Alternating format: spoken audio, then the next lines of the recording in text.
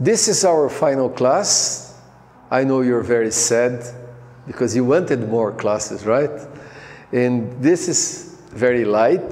There's no big equations or theories. This is about glass ceramics. When well, what's the idea? To understand crystallization, nucleation, crystal growth. This is for two purposes. One purpose is to avoid crystallization. If one wants to make a glass, crystallization has to be avoided. On the other hand, if you desire to produce a glass ceramic, one has to control nucleation crystal growth. And by glass ceramic, I mean you may have an inorganic glass, and then heat treat that glass. If you're very lucky, you end up with a polycrystalline material, and the grains are all inside the material. If these grains are small enough, you end up with a transparent material. This is polycrystalline and transparent because the grain size is much smaller than the wavelength of visible light. These three pieces have exactly the same chemical composition. A glass, an opaque glass ceramic, and a transparent glass ceramic. So, the nature, overall properties, and processing of glass ceramics. All the lectures are available at this website here, and some other websites also. Today we'll be talking about, of course, we are not talking about high temperature reactions, melting, and fining, and glass forming. These topics are the subject of previous lectures in other courses that you have taken before. Today, we are going to talk about the definition, the properties and applications of glass ceramics, some thermal treatments that are done to induce controlled nucleation growth, normally in the glass interior. One exception here is sintered glass ceramics, which rely on surface crystallization. We are going to talk a little bit about sintered glass ceramics. And then I'm going to describe some types of commercial glass ceramics that are already in the market, and some new and exotic processing techniques. Before I continue, I like to suggest that you read, take a look at this book by Wolfram Hülland and George Pugh. This is one of the most complete books on glass ceramics, glass ceramic technology, the second edition. And also a review paper I wrote a few years ago in the Ceramic Bulletin about glass ceramics. And there are two other papers on glass ceramics I'm going to suggest to you. One of them, or actually there's a special issue, brand new special issue on glass ceramics published by the Materials Research Society Bulletin. There are about 6 or 7 papers, brand new papers, 2017, on glass ceramics. They include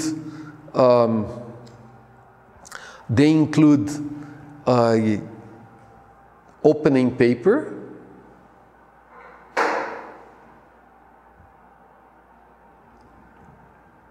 realization of the unobtainable, property combinations. That's a key issue about glass ceramics. You can combine several properties, and then there are all review papers. One about transparent glass ceramics by Olga Dimischitz and some colleagues. She's a very, very well-known author in this field. And then paper on ionic conducting glass ceramics, published by my colleagues here, Professor Ana Candida and Professor Helmut Eckert. This is conducting glass ceramics. And then ferroelectric glass ceramics by a group from Portugal. Very interesting paper on nature-inspired microstructures on tough, strong glass ceramics by a Corning group, Chang Fu and some colleagues.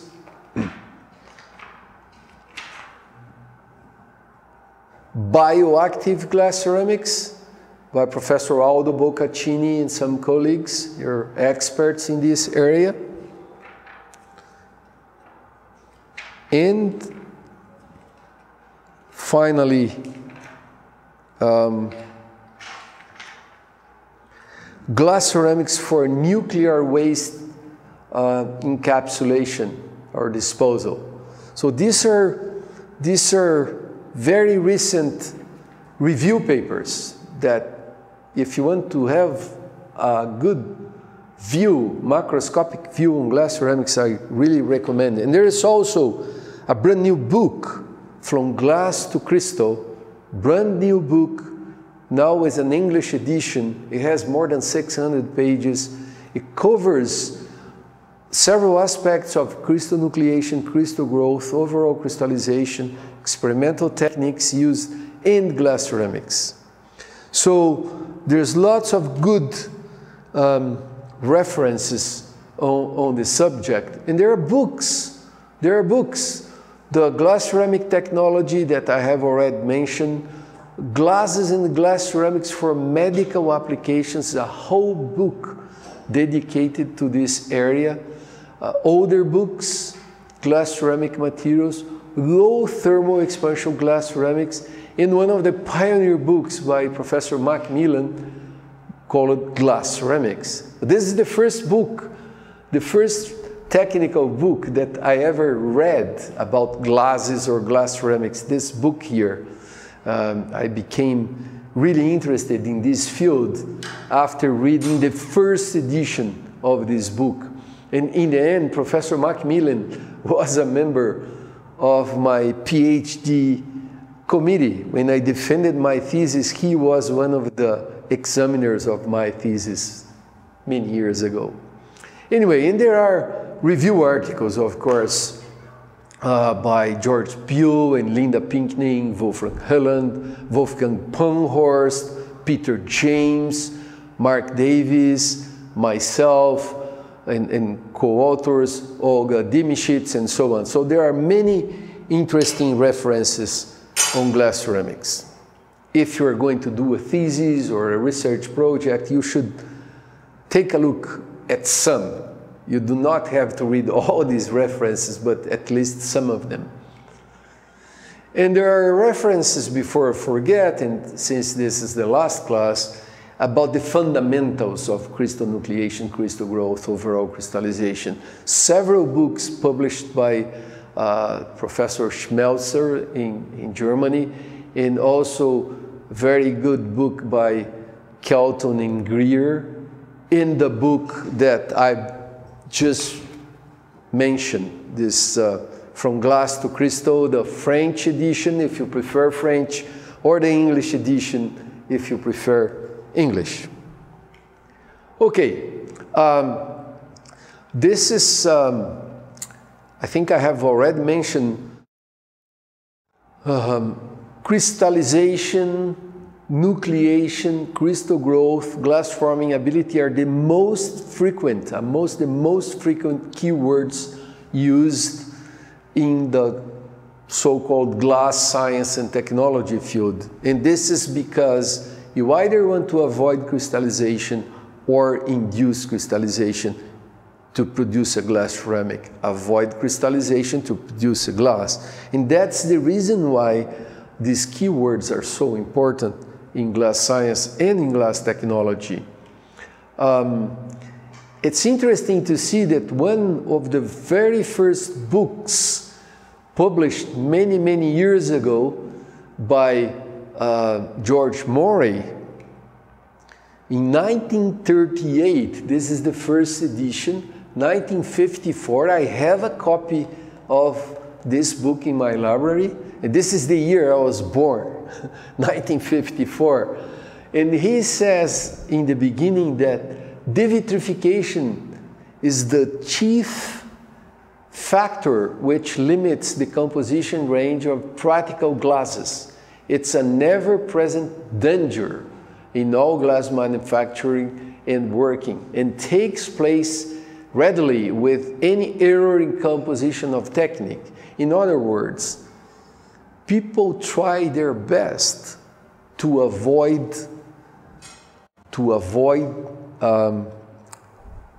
crystallization if they're going to produce a glass. And George Morey mentions this problem. So devitrification is used for uncontrolled, for spontaneous crystallization. And there are many cases where glasses devitrify. You don't want them to devitrify in the first place, but they do. So this is the term used for uncontrolled crystallization.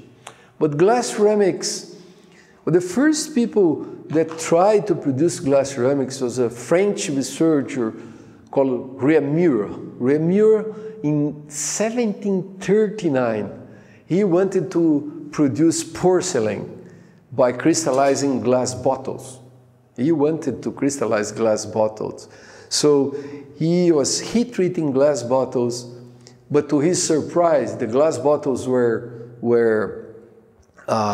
melting and losing their shape before they crystallized. Because the secret of glass ceramics is to induce crystallization in the volume, in the bulk.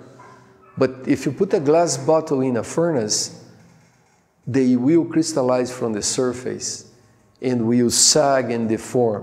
So he could not produce a glass ceramic, but he has published his paper with all the details, and which were unsuccessful. But the real, well, of course, there are natural glass ceramics, such as obsidian, that luckily have some internal nucleating agents. They have so many elements inside that some are nucleating agents, and depending on the cooling conditions,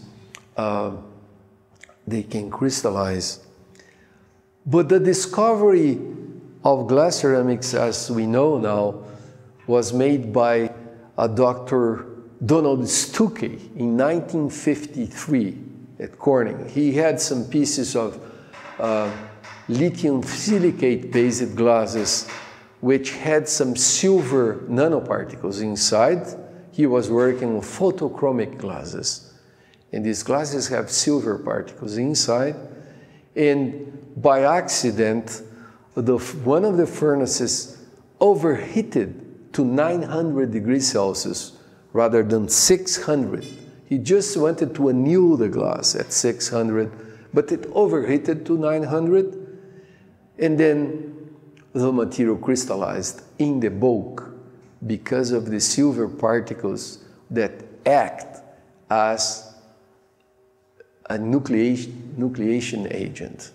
So he produced the first glass ceramic in 1953 by accident. Of course, he was clever enough to perceive that the material did not break when he tried to pull the material out of the furnace, and it dropped and did not shatter. So he thought, well, this is a strong material. It's stronger than glass. And, well, this is the discovery of glass ceramic, 1953. And this is Dr. Stuckey. I met him once, as you can see in his photograph here, in 2006. I met him. He came to, this is me. And this is, let me see, Wolfgang Holland from the book that I mentioned, and this is Dr. George Pio, also a co-author of the famous book on glass ceramics. And this is a TC7. It's a group of people who work on glass crystallization, glass ceramics. It's like a club organized by the International Commission on Glass. Luckily, they're all alive in good shape, except for Dr. Stuckey that passed away 2 or 3 years ago. All the others are still hanging around, and some are retired, but they still work as consultants, and they work for me as reviewers of the papers of the journal Crystalline Solids and other journals. These are other people that you hear about them. You heard about some of these people in my lectures, and you're going to hear about them a little bit more today. Anyway, if you look at some statistics about glass ceramics, if you look with the keywords glass ceramic with a dash or glass ceramic without a dash, because it depends, different authors use different ways, you find about 13,000 articles in the Scopus database, or 7,000 if you only search in the article titles, because you can do a search in the article title or in the article title and abstract and keywords. There are 2 types of search. This kind of search is cleaner than the other one, but you lose some articles. So the real number is in between 7,000 and 13 articles already published about this material that was discovered in 1953, 64 years ago. We have published with Maziar Montazerian, who is here attending this class. With Maziar, that young guy over there, we have published 2 years ago a statistical overview of glass ceramic science and technology in the American Ceramic Society Bulletin, which is really interesting. And you can see in our article the number of papers. This is the number of papers versus year of publication. You know, we started in 1953, but the first paper was published in 1957 or so. Dr. Stuckey and his colleagues at Corning,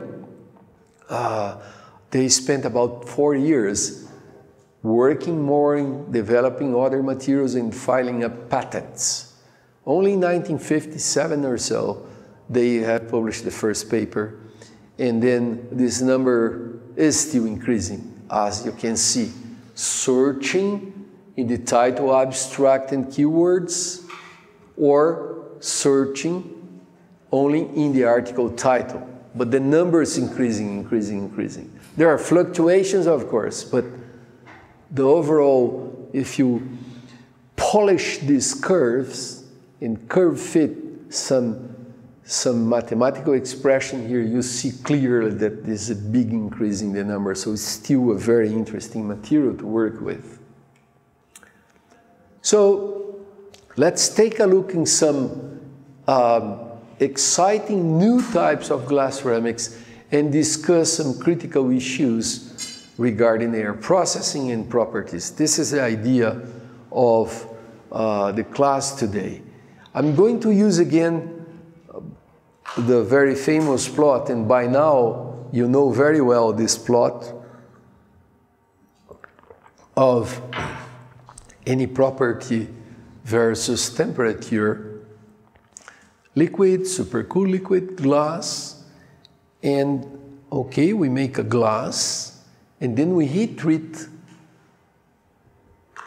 our glass somewhat above Tg to induce crystallization in the volume of the material. That's the general path to produce a glass ceramic. And if you want to look at more detail, first step, this is temperature versus time.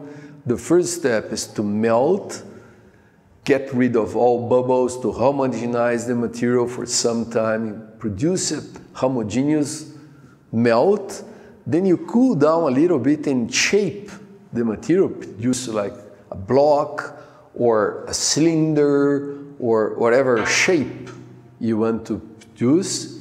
Then nucleate for some time, heat it up, let the crystals grow, and cool them down, you have a glass ceramic. This is the general kind of recipe to produce a normal glass ceramic. This is another recipe that's produced sintered glass ceramics that I'm going to talk in a minute or so. So what's the definition? What's a glass ceramic? The TC7 club or committee that I have already described to you is still debating. They are debating on the final definition of glass ceramics. So this is not the official final definition. This is my own definition of glass ceramic. It might change a little bit, not much, in 2 or 3 months when they finish their work. My definition is glass ceramics are polycrystalline materials produced by controlled crystallization of certain inorganic glasses. One can also crystallize polymers or crystallize metallic glasses, but they're not glass ceramics. They're semi-crystalline polymers or semi-crystalline metallic alloys. But glass ceramics refer to inorganic glasses because of the word ceramics. Ceramics refer to inorganic materials. They contain a residual glassy phase, always. Always there is some residual glass. In one or more crystalline phases, can be 1, 2, sometimes 3 crystalline phases, depending on the properties that you want, with widely varying crystallinity, between 0.5 and 99.5% crystallinity. So there's no limit for crystallinity. As long as you have a glass phase and some crystalline phase embedded in the glass phase, and you have induced this nano or microstructure on purpose, this can be called a glass ceramic. Frequently, they have between 30, 40, 50, 60%, something like that, of crystallinity. But I can show you some that has less than 1%.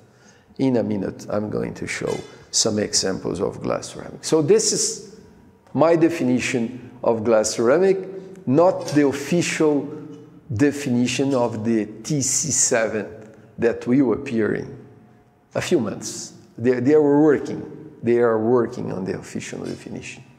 And I'm giving some insights also. So what's the advantage of glass ceramics over other ceramics? Well, they can produce very fast. You know that glass forming techniques are very, very fast. You can produce millions of pieces per day.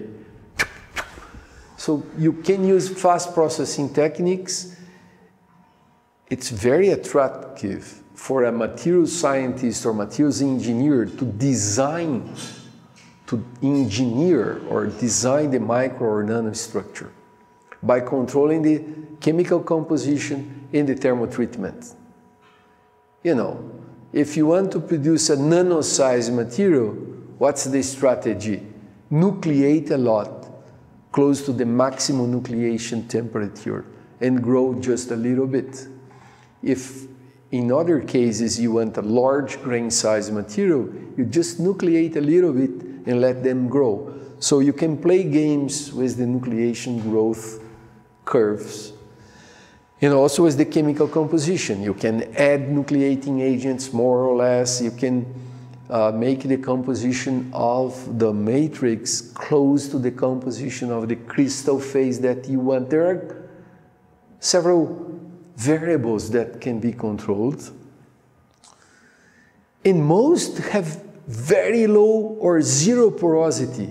This is very difficult to get with ceramic materials. Sintered ceramics almost always have residual porosity. Well, glass ceramics don't. You start with a glass, you crystallize the glass, and most times you don't have any porosity. If you're not careful, I should say that sometimes there's nucleation of bubbles because some gases are dissolved in the glass when you start to crystallize. You remember the project we had with a former colleague of yours, right? The glasses start to crystallize and gas is no longer soluble in the crystal phase. So it precipitates in the crystal glass interface. Bubbles precipitate. So that happens sometimes, not always. That's why I write here, most have zero or low porosity. Some end up with porosity. But there are ways to understand and minimize the porosity. And finally, it's possible to combine desired properties. This is the whole idea of this special issue here. The first paper that I have written with Mark Davis says that combination of properties, you can combine properties in the way you want. And this is a key issue here. You can combine like high thermal and chemical stability, for instance, with transparency, or a tougher material with bioactivity. So this is much better than a bioactive glass because you can make it tougher and stronger. Or you can have a zero thermal expansion coefficient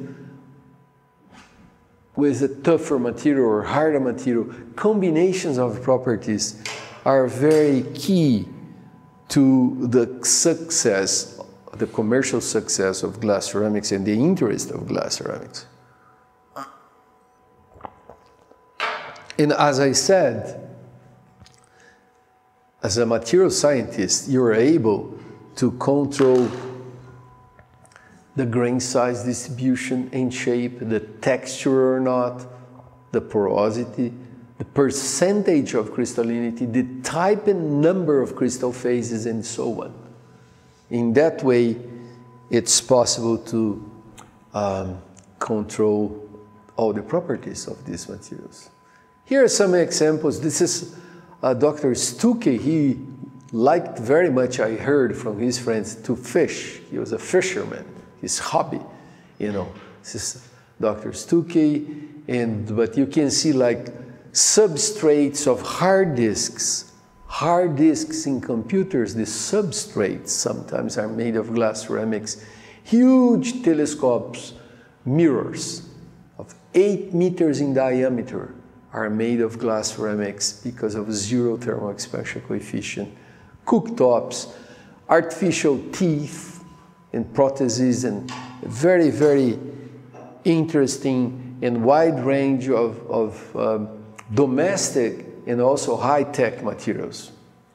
The famous Vision, the cooking pans made of transparent glass ceramics, so you can visualize the cooking process, if you still have water or not, and then they're nice, so you can bring them directly from the oven to your serving table, and very intricate parts which can be machinable. There are machinable glass ceramics, like graphite. Some glass ceramics have mica-type phases, so you can drill holes and machine them and make very, very, very complex shapes by mechanical machining. And these materials are, for instance, good dielectric insulators in hard or, you know, whatever property you want. So there's a number, even other types of, no, this is transparent, this is opaque, but there's a lot of opaque glass ceramics in the market, you don't even know. You think you're dealing with normal ceramic or porcelain, you're dealing with glass ceramics. So from the same paper with Maziar and Shiv, another collaborator of ours in the American Ceramics Society Bulletin, we are showing also the number of patents is also increasing. If you recall in the previous plot, we are showing the number of papers, scientific papers, but this is an area of commercial interest. So this is the number in the year, the number of patents are also increasing. Look at this number here. 5,000 patents have already been granted. This is approved patents. And there are probably a few thousand patents under analysis at the moment. It takes 2 or 3 years to analyze a patent. So there are several patents being analyzed. Our group here, we have about 20 patents in this field, and I would say more than half of them are still being analyzed in different countries. So it's a very prolific area because of all the qualities I'm trying to describe to you. Looking at the companies, this is important because some of you are engineers and you might in the end get a job in the research center, one of these companies. All these companies do a lot of research, like Schott, and they have companies in Germany, they have plants in Germany, in the USA, in Brazil, even in Rio de Janeiro they have one. Corning, Kyocera, Nippon Electric Glass, Zeiss, Bosch, Ohara Glass, Asahi Glass, Matsushita, Eurokira, 3M, Fujitsu, Owens Illinois, Hitachi, Matsushita, NGK, Murata, Ivoclar, NEC. Ivoclar makes the artificial teeth and prostheses, and there are several others.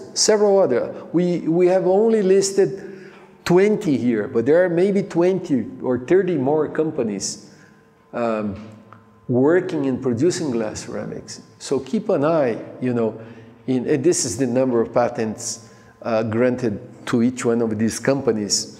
And other companies, they develop products and prefer not to file patent. They prefer to keep their discoveries as industrial secrets. So you never know. You never know what's the level of activity of different companies.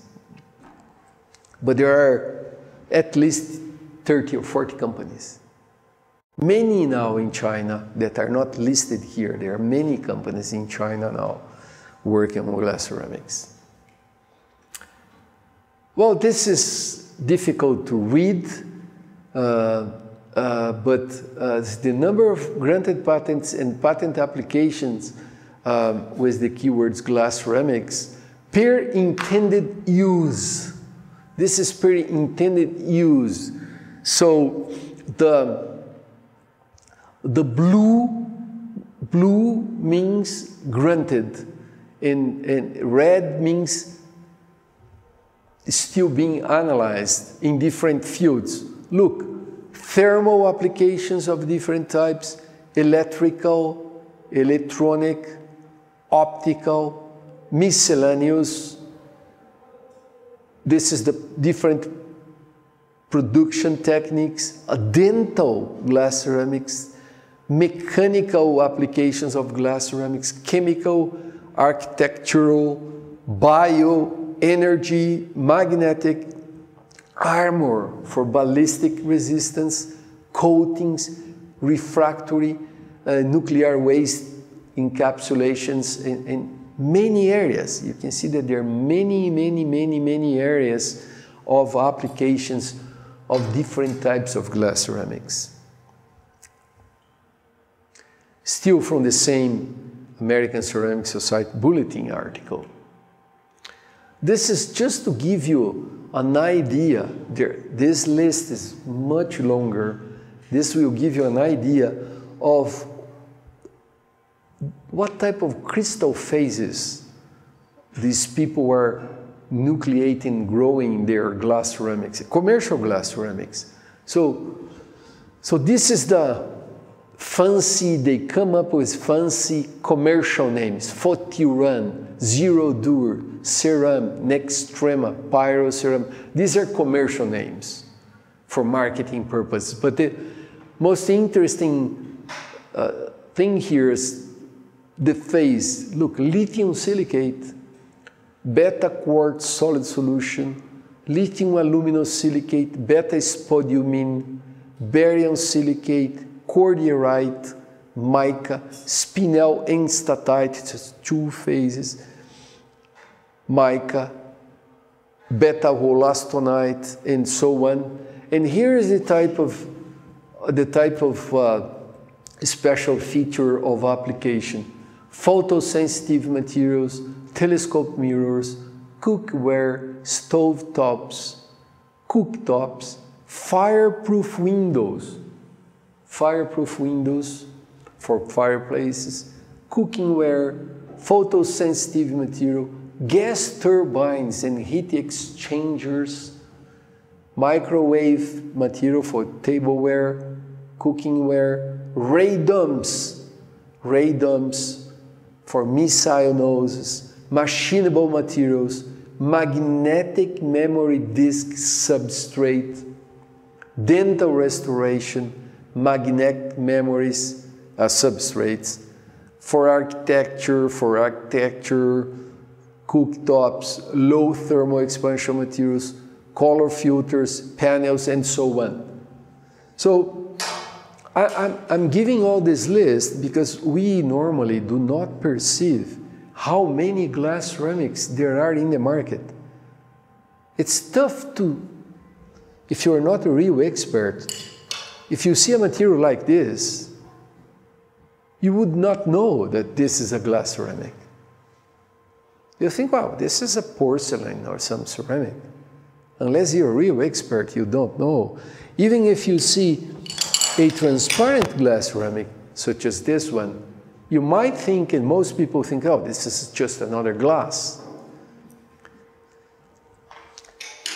So glass ceramics are more or less invisible.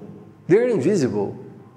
They're inside that lamp projector, they're inside the computer, they're somewhere, or they look like a glass, or they look like a normal ceramic. We don't know, but there are many.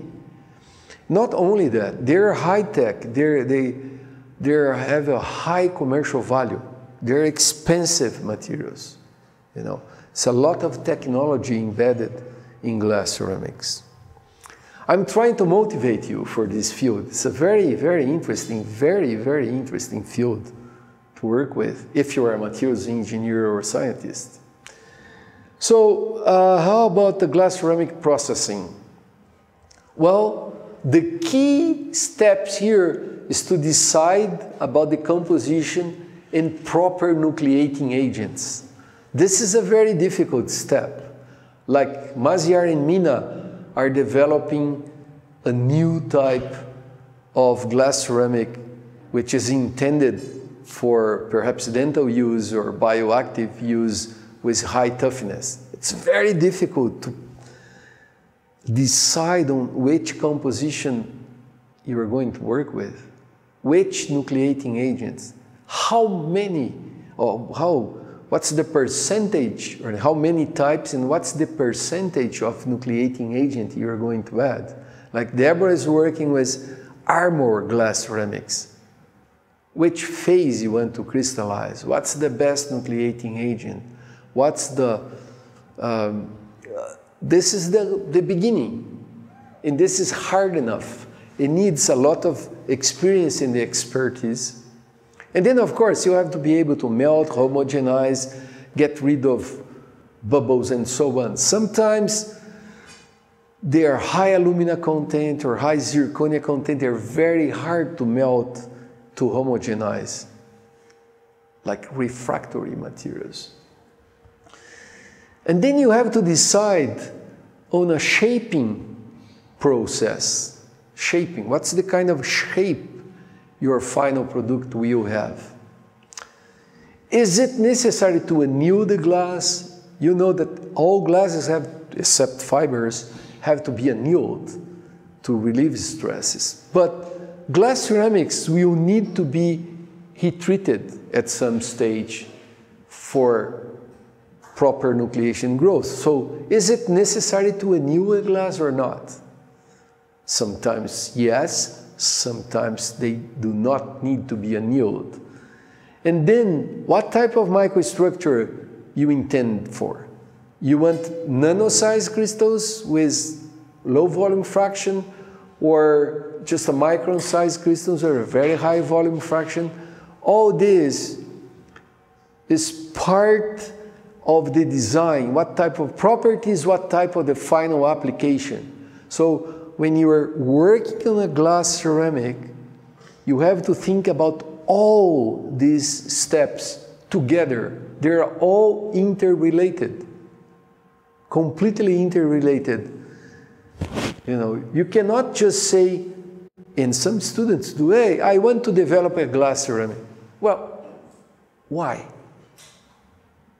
It's not like that. You have to think upwards. What's the intended application? And then you work all the way from here to here. This is the path from here to here. It takes a long time. We now have enough experience in this lab, but it will take typically 3 years or so to develop one at laboratory scale.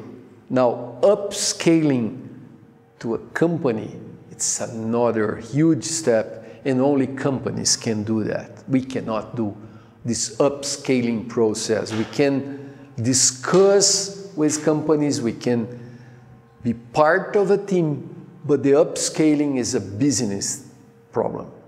We can do so much in laboratory scale. Up to maybe some pilot scale. We can melt here like 7 kilograms of glass in one furnace and make a piece like this, 30 by 30 centimeters, and that's the maximum we can do here. And one by one, not in a continuous process. Anyway, my message to you is that, and especially Maziar, Mina, and Deborah that are currently developing glass ceramics, from here to here, you have to think in all these steps. Just to give you some examples of commercial glass ceramics, their composition. This is all with beta quartz solid solutions. This is a lithium alumina silicate kind of materials. Lithium alumina silicate with many other elements. Some are refining agents, others are just there to make melting easy, others to improve a little bit the chemical durability. I don't know, but the intended phase is beta quartz, because beta quartz solid solution is very low thermal expansion. So different companies like Corning, Schott, Nippon Electric Glass, and Schott, they have different materials. And just to give you an idea how complicated these compositions are, look, silica, alumina, lithium oxide, magnesium oxide, zinc oxide, sodium, potassium, barium. These are the nucleating agents for this particular kind of phase, a mixture of titania and zirconia, and then fining agent, arsenic oxide, and then for some color, you want to impart some color depending on the market, so you can use iron, copper, chromium, manganese, nickel, you know, ppm level to give some color. In each company has a somewhat different composition, you know. This is widely different, you see. This one has about 70% of silica, this one by Zero Dur by Schott, this is used in telescope mirrors, has only 55% of silica, but a lot of alumina. 25% of alumina. This, believe me, is a lot of alumina. And then it has also zirconia, so I bet these glasses are very difficult to make and melt See, the level of alumina is very, very high, from 20 to 25, and the level of zirconia from 2 to 3 or so. These are difficult glass. They are very, very viscous. This is one type of glass ceramic containing beta quartz solid solution, produced by different companies. And this type of glass ceramic has been very successful. They rely on zero thermal expansion coefficient. Some of the properties. Let's compare the properties of some of these materials with the properties of soda lime silica glass. Like, take the average 4-point bending strength. For a soda lime silica glass, the typical average is 40 megapascal. Look at the glass ceramics, 140, 110, 80. So this is at least twice to 3 times. This is 200 to 300% stronger. It's a lot. They're normally harder. The elastic modulus, you know, the glass is 70, the glass ceramic 90, 95, 92, so significantly higher. And the key difference is here. This is the key difference. Thermal expansion coefficient, 110 to the minus 7. Look at the thermal expansion coefficient of this material here. Minus 3, 0, 0. In a certain temperature range, normally from 0 to 500–600 degrees Celsius, 0 thermal expansion coefficient. The glass can be used up to a maximum of 500 degrees Celsius because TG is 550. So at 500, after some time, it will flow. It will flow. Even below TG, you know that it will relax and flow. So this is the maximum. You know, if you go a little bit higher, it will flow with time. The glass ceramics are more, say, refractory. Can go up to 700 because they also have a glass phase. So glass ceramics also flow with time because of the glass phase flows. Here is a huge difference. Critical thermal shock resistance of a typical glass. This is very useful for you. Never give a thermal shock higher than 60 or 70 degrees Celsius. You break. Soda lime silica glass, such as this one, will break. If you put, you know, like boiling water here and cool it down, it will break. But these glass ceramics can stand up to 800 degrees Celsius of thermal shock, just because their thermal expansion coefficient is very slow, very small. Okay, how can we then play games with the chemical composition, the nucleating agents, and the thermal treatments to design different microstructures? There's a huge number of crystals. They can be ellipsoidal, they can be square, they can be spherolytic-like, you name it. They can be hexagonal, they can be acicular. That depends on the property you're looking for. You look for shapes which will favor the properties you're looking for. For instance, if you're searching for really tough glass ceramics, you try to find crystal phases that have house of cards type of microstructure, or acicular types of microstructures to deflect cracks, and so on. Here are some examples of my favorite type of microstructures. And I like to call your attention to this one here. This particular this is a spherolytic type of microstructure that leads to self-cracking. You see cracking propagating from this crystal. So depending on the difference between the thermal expansion coefficients of the crystal phase and of the glass phase, sometimes these residual stresses are so high that cracks self-propagate. This is undesirable, of course. But glass ceramics design is not easy. That's what I'm trying to say. It's not just crystallizing some crystal phase inside a glass phase. Sometimes you end up with bad properties. So you have to take into account several features of the materials to end up with interesting properties. Sometimes you can even force texture. You see in this case here, like doing an exercise, very interesting exercise, to mimic bone. Now, bones are anisotropic.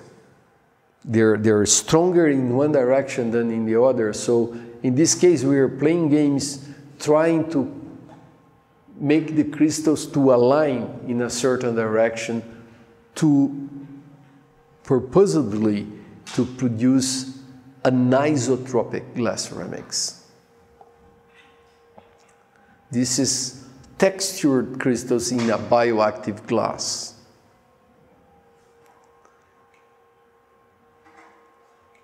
Sometimes you can produce nano-sized crystals. This is hard to read, but this is 100 nanometers. So these crystals have like, this is an electron micrograph photo. You can produce a very, very, very high number of nano-sized crystals, 50 nanometer sized crystals or so, depending on the nucleation ability of certain matrices. This is Fresnoid.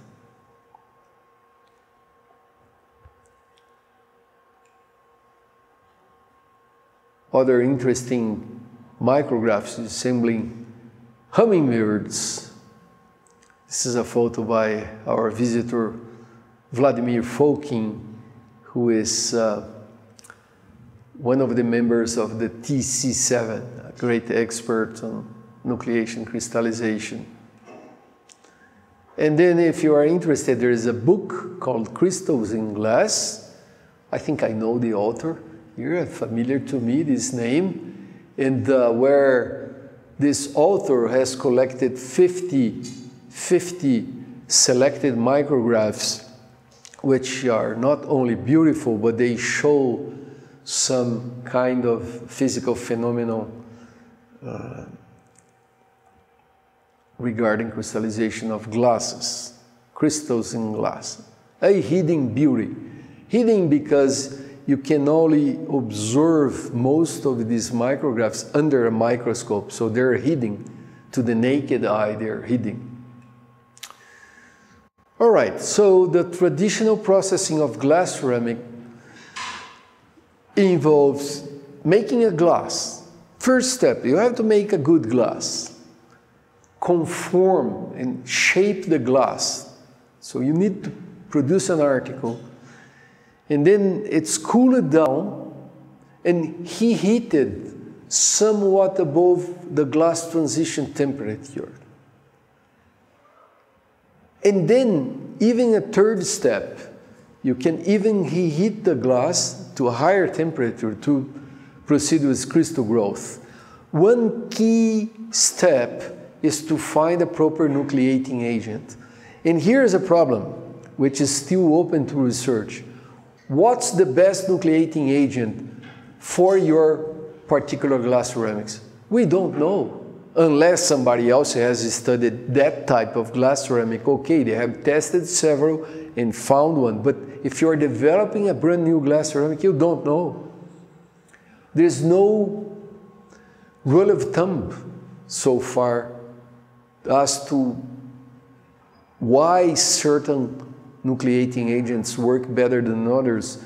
So people have tried zirconia, titania, P2O5, chromia, F2O3, noble metals, in certain fluorides, in different types of glass ceramics. But like I can tell you one, for lithium silicate type of glass ceramics, P2O5 is a very good nucleating agent.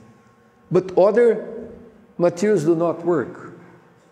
For the lithium alumina silicate, ZrO2 and TiO2 are good nucleating agents. The other do not work. So it's still not clear why certain elements or oxides are better than others. And this is a matter of try and error. Yes, try and error so far. Of course, you will start always with one of these because they work for some other systems. You hope that they work for your particular system, but sometimes none of these works.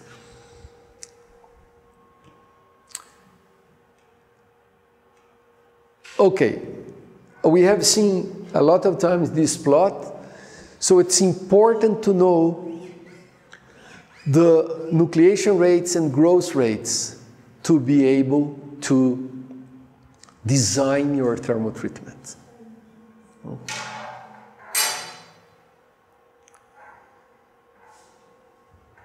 Que horas são? What time is it, please? 11:05. 11:05.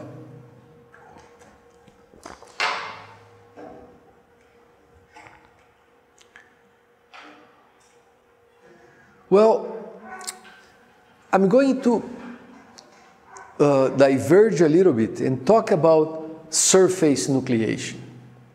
So far, we are talking about how to induce internal nucleation in some materials to produce a volume crystallized glass ceramic. But most glasses only nucleate on the surface. That's interesting. Almost all glasses, if you heat them up, they will nucleate from defects on the surface, from impurities, whatever. So that's an idea. If you don't find a nucleating agent, you can always make a glass, grind the glass, insert the glass in some proper mold, and heat it up. So there'll be sintering of the glass particles by viscous flow, and if you're lucky and if you can control, nucleation is starting from the surface of the particles without the need of using a nucleating agent. In this case, you end up with a sintered glass ceramic, mimicking the normal sintering process that it's used in ceramics. So they can be produced by concurrent, it has to be concurrent sintering crystallization of glass particle compacts. And they start at the glass surface. The problem is that there's always some residual porosity. In the other route, sometimes porosity appears, but not always. You can easily produce a glass ceramic like this one with zero porosity. But by the sintering route, as for in the common ceramics, there is some residual porosity, which impairs some properties. You know, it's not good for most properties. But nevertheless, people have made sintered glass ceramics, and they produce like marble-like floor and wall tiles, solder glasses, frit solder glasses for sealing, multi-layer substrates, and bioactive scaffolds, bioactive glass ceramic scaffolds produced by sintering with concurrent crystallization. The idea is to let the crystallization process to take place during the sintering step, not after. If you sinter the material, you lose all the surfaces, then there will be no crystallization. It has to take place concurrently. And this is the complicated part. But I like this picture because this was done by two former students of mine, Vivi Oliveira and Rafa Reis. They were working on sintering crystallization. And we had spheres. You see here, two spherical particles of diopside glass. So two spherical particles. You can see clearly in this micrograph that a neck is being formed.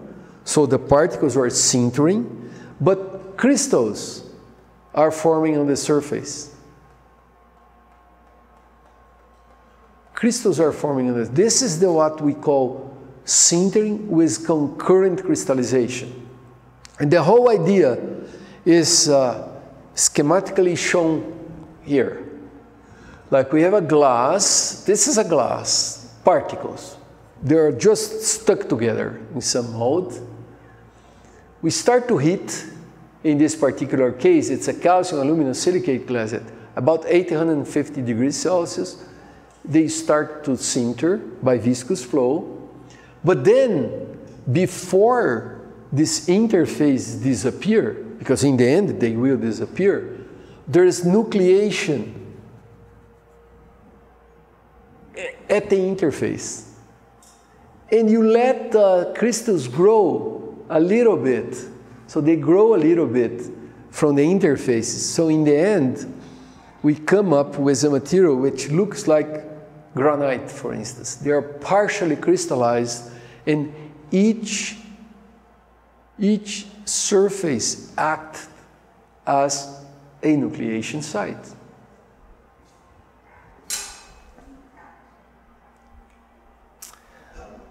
There are several references. I'm not going to go through all these references, but if you use the name Prado, Zanotto, and Miller, you see several of our papers which were published in the 2001, 2002, 2003, 2008. Between 2001 and 2010, we have published a lot of papers on this area, coming up with a model to be able to, which allows you to predict the rates of sintering and surface crystallization. I'm not going to review our model today because it will take a whole class to review, so I'm going to skip a few transparencies and show the developed products, but the model is very useful because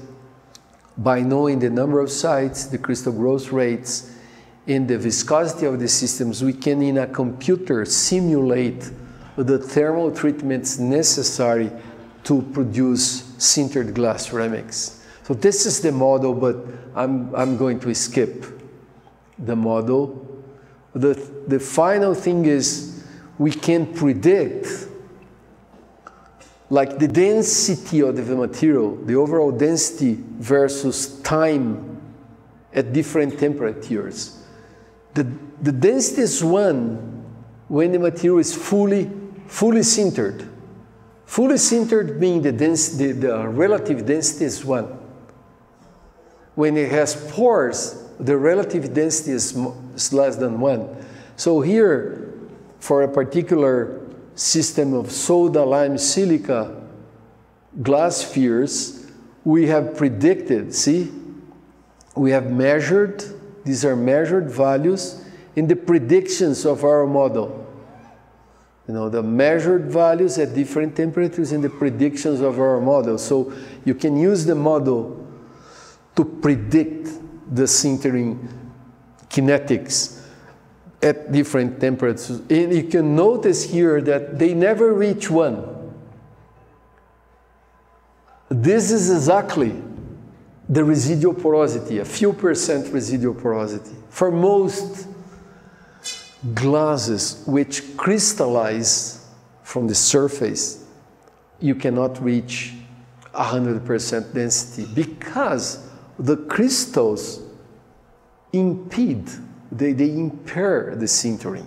That's why they compete and they impair. In the end, you have some residual porosity. But for some uses, like if you're producing artificial granite You can have some residual porosity. It's no big problem. All granites have residual porosity anyway.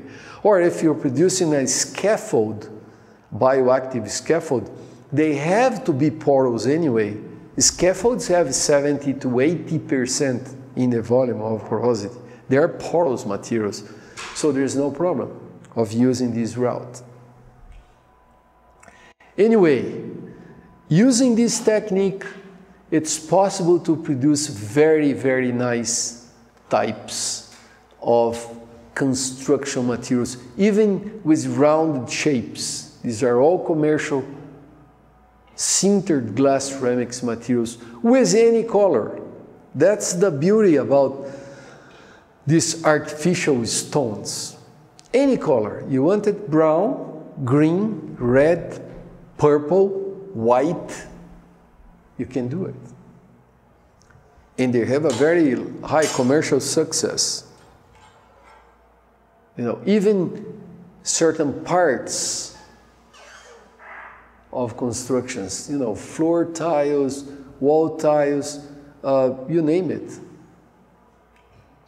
This is in São Paulo, the JK Shopping Center, brand new shopping center in São Paulo, 250 kilometers from here. It's very, very nice. I have been there.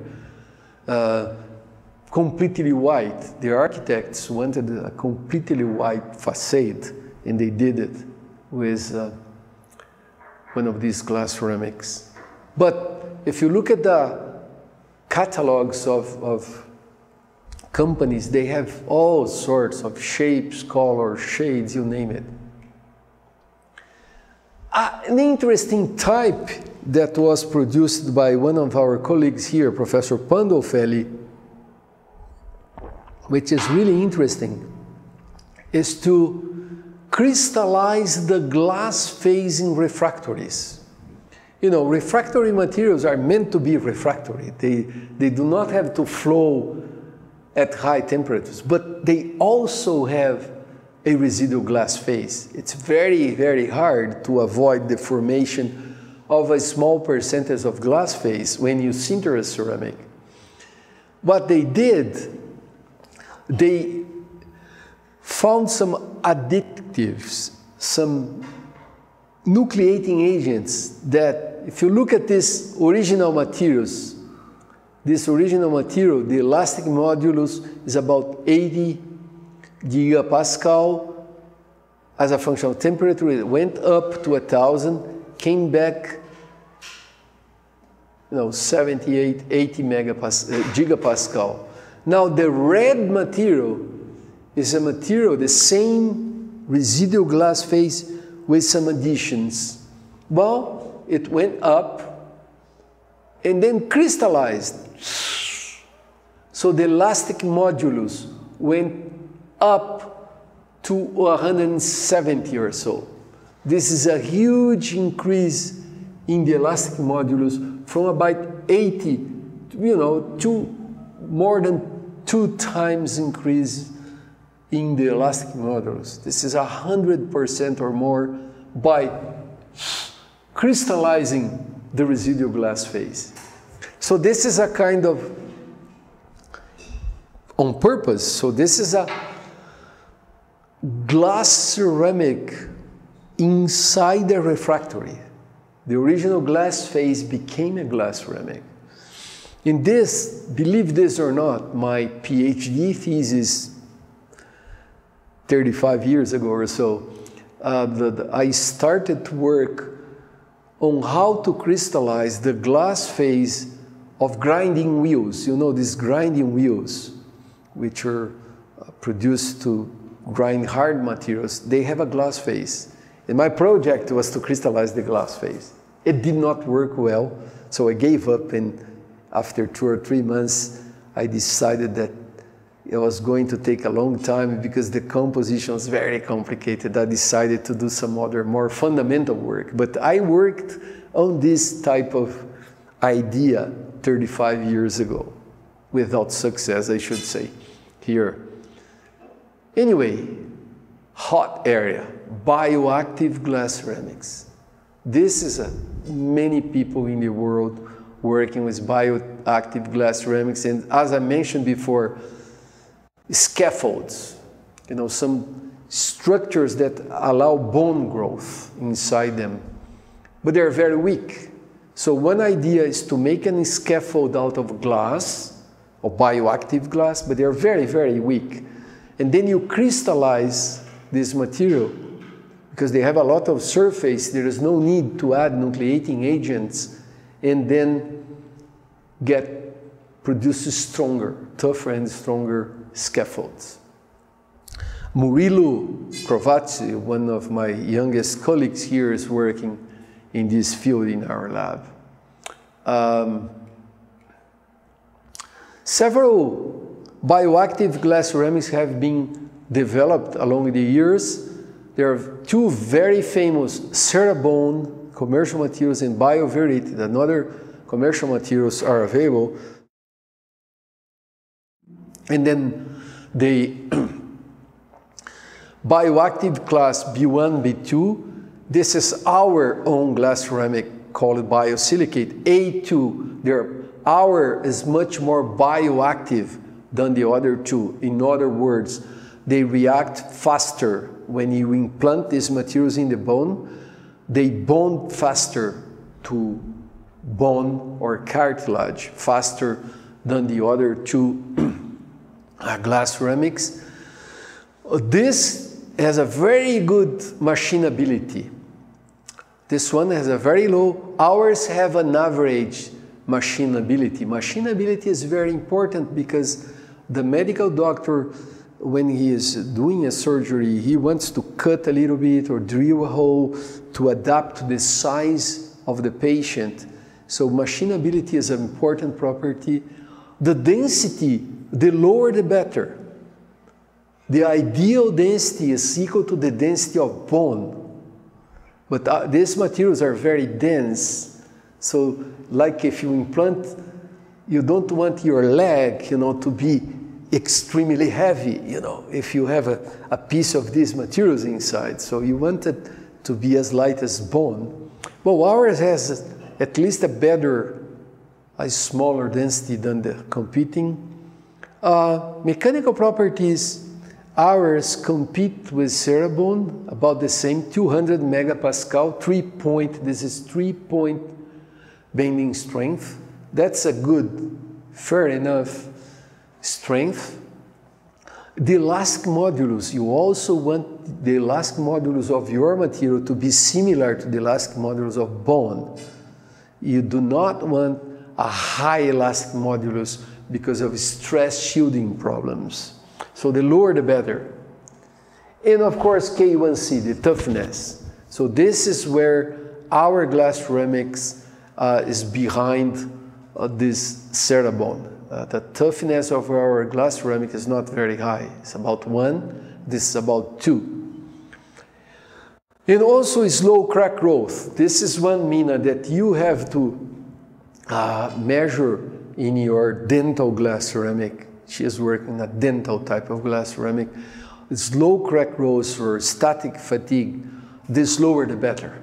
And most of these glass ceramics do not have their slow crack growth properties yet evaluated. It's very important to evaluate for all types of glass ceramics, slow crack growth or stress corrosion crack or static fatigue.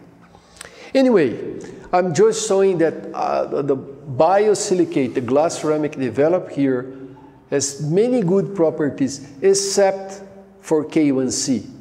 The idea is still to further improve K1C, ideally to about 3, 3.5. This is the goal.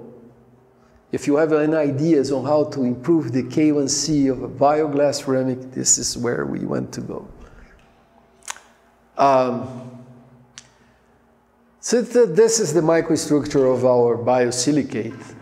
You know, 15% volume fraction crystallized, 34% volume fraction crystallized, and here 95% volume fraction crystallized. So you can vary the volume fraction crystallized in this particular case, keeping the grain size constant and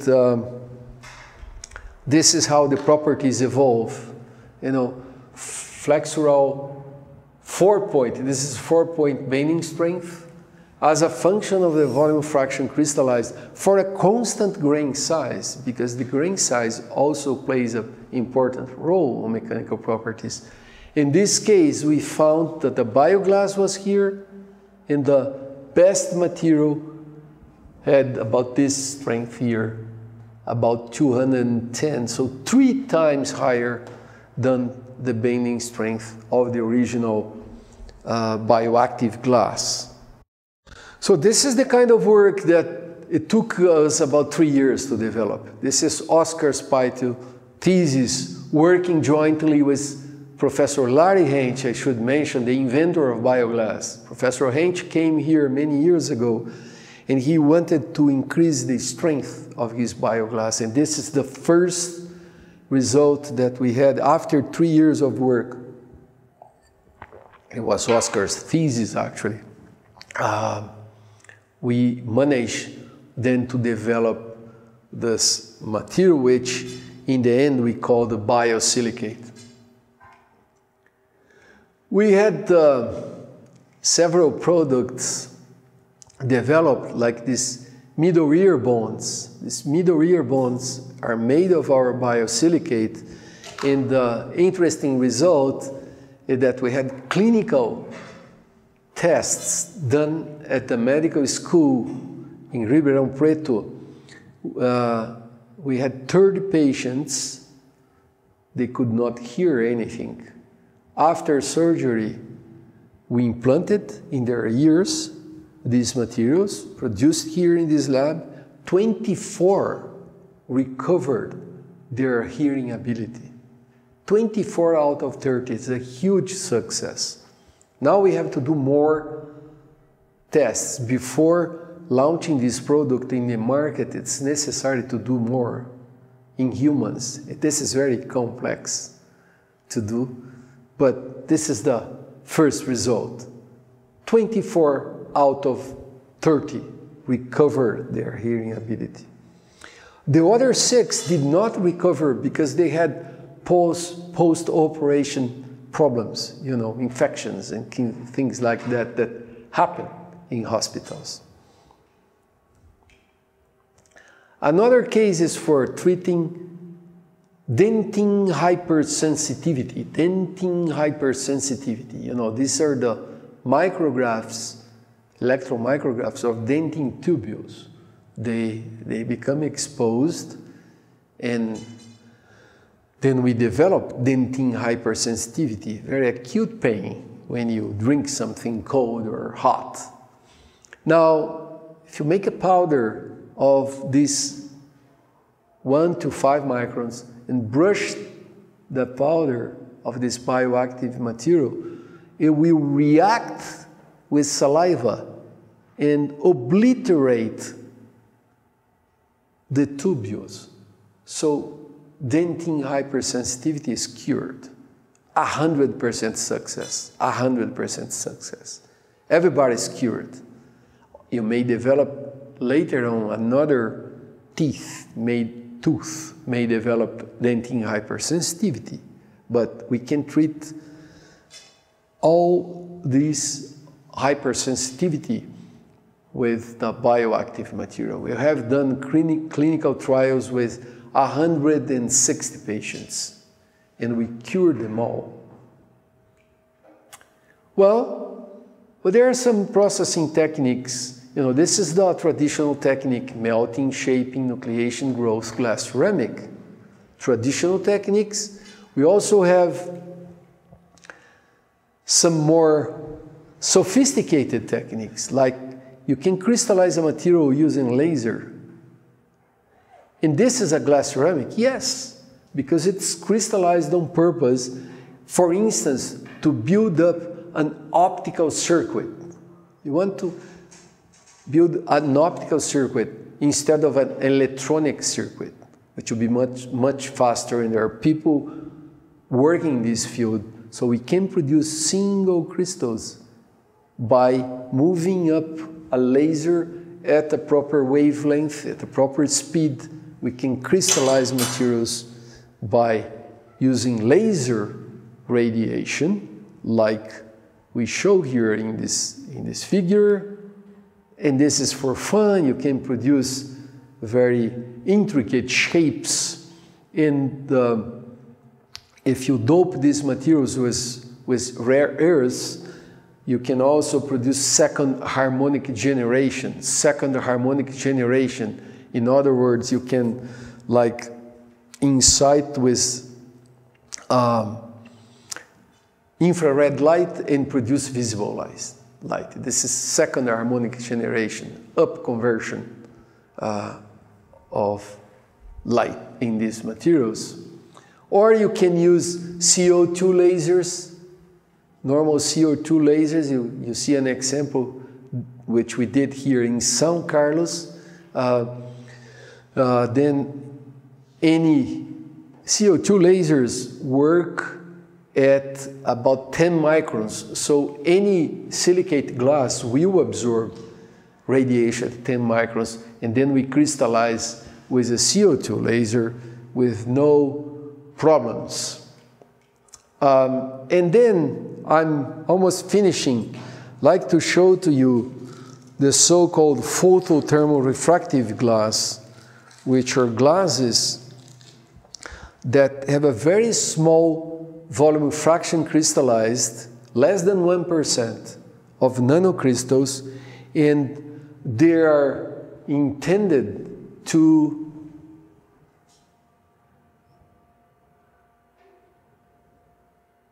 refract light. See?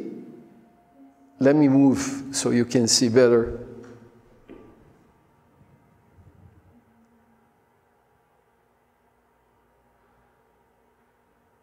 These are very, very sophisticated materials that we have helped a company in the USA called OptiGrade to improve a little bit. They had developed themselves the material, but to improve the quality of these materials.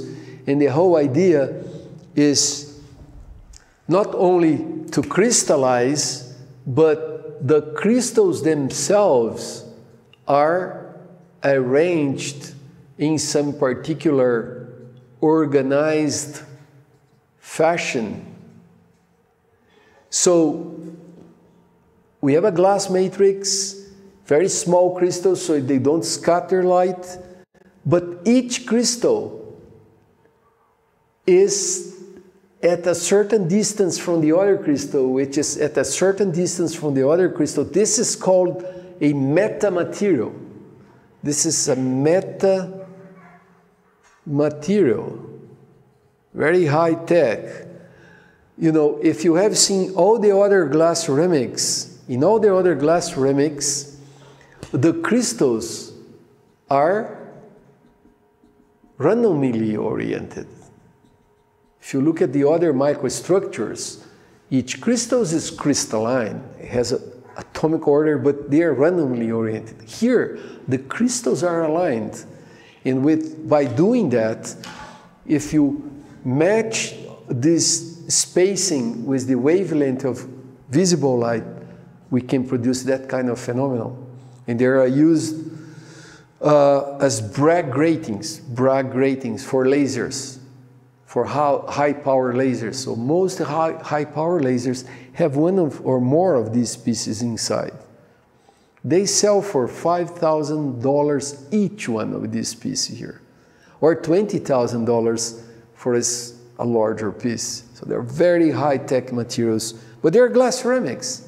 The properties, their special properties, rely on the fact that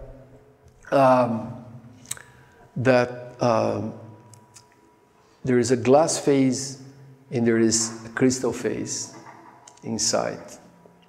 I forgot to show you, but let me show you before we finish, an artificial iliac bone. This is one of the biomaterials that I was talking about, and they have sold about 100,000 patients. 100,000 patients in Japan mostly have one of these pieces inserted in them. It's a part of the iliac bone here. We are also developing in our group some other types of glass ceramics for eye replacement, for eye implants. Okay, I think we are about to finish, and let me give you a summary of everything. Forming. Articles of any shape can be made by any glass processing method that already exists or may be invented. So this is a great advantage of glass ceramics. We use glass forming techniques, very fast and efficient. Thermal treatment can be none. For instance, crystallization induced during the cooling path. You can, in principle, design a certain cooling path where nucleation growth takes place. This is difficult to do, but not impossible.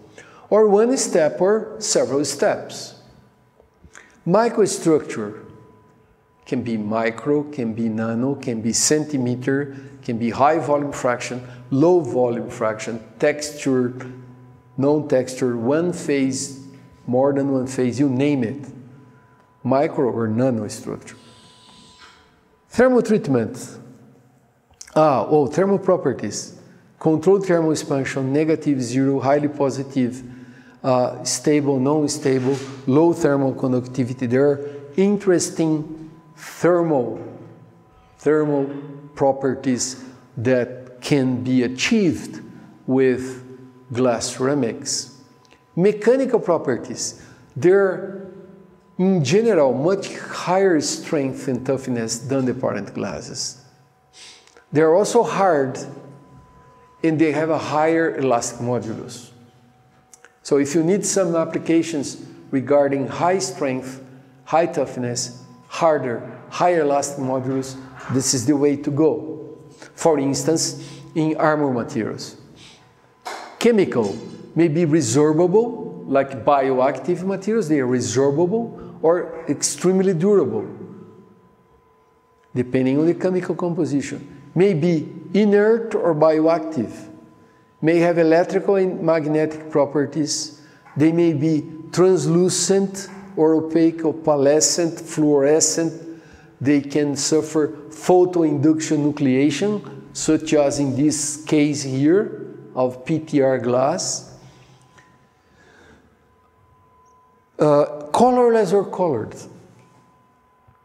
Plenty is already known about glass ceramic technology, but many challenges and opportunities in development are ahead. And they are the search for new compositions, and there are many, many, many to try. Other and more potent nucleating agents. New or improved crystallization processes. Can be microwaves, can be laser, can be ultrasound, I don't know. New processes. Deeper understanding and control of photothermal-induced nucleation. This is photothermal-induced nucleation. Development of harder, stiffer, stronger, and tougher glass ceramics is always a good thing. Transparent glass ceramics with increased transparency, more and more transparent. More ionic conducting, and many others. So unexpected applications will probably surface that require a combination of properties. This is the key word here, combination of properties. For all this, I think glass ceramics have indeed a very bright future, and that's why we are still interested in this field. We have been working for many, many years with glass ceramics, but I still think all the plots that we have shown, number of papers, number of patents, number of people becoming more and more interested is a hot field, in my opinion. Any questions? No questions today. This is the last class. Everybody's tired. So thank you very much and see you next time. Bye-bye.